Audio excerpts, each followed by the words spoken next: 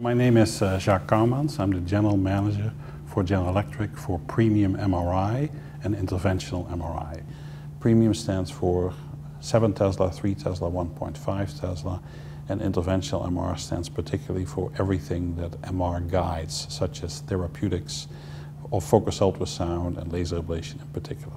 I've been in MR since 1985, and I've been following MR-guided focused ultrasound since its inception. I would characterize the field of MR-guided focused ultrasound in the following way. In 4 or 5 years, we will all wake up stating that the overnight success of MR-guided focused ultrasound was 15 years in the making. I wanted to make sure that I put in there a time frame of at least 5 years from now, because it's not going to happen overnight. Obviously, having an MR machine with a very expensive option called focused ultrasound increases the cost of a procedure.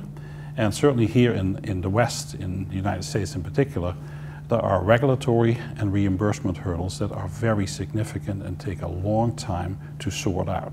So the clinical adoption of MR-guided focused ultrasound in mainstream therapeutics is not something that will happen overnight.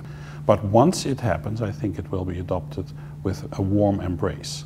Although the technology was pioneered primarily at the Brigham with the double donut system over 10 years ago, the adoption might be actually faster outside of the United States. The regulatory hurdles as well as the reimbursement hurdles are a lot less stringent in the European theater and certainly the Asian theater. So I do foresee that the casual adoption in those geographies will actually be faster than here in the United States.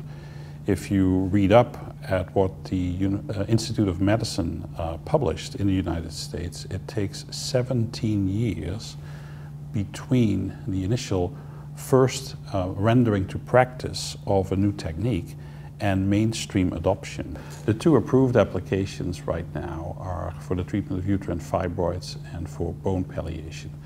So I think we desperately would want to have the next clinical application to be approved from a regulatory point of view, whether it's treatment of prostate cancer or treatment of breast cancer or tremor treatment. So getting to the next frontier really means getting agreement with the regulators that this technique helps novel treatments in areas that so far have not been approved.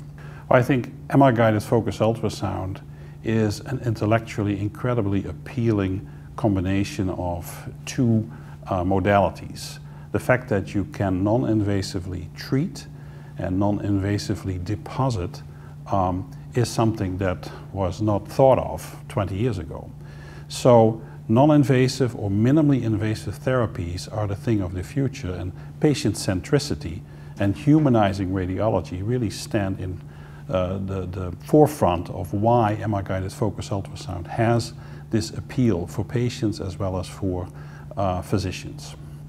You know, here in the United States we have an issue with the rising healthcare cost, and what are the reasons for that and how can we help curb that wave. And you know, patient centricity could be one of the venues to explore more in depth. I think there is a strong correlation between outcomes-based medicine and patient centricity. The role that the Focused Ultrasound Foundation is playing was, I think, well highlighted this morning by Neil when he said, we are advocates of things that matter to patients. Yes, there is an important role for research and for the support of research, but in the end, we're not after publications, we're about improvement of patient care.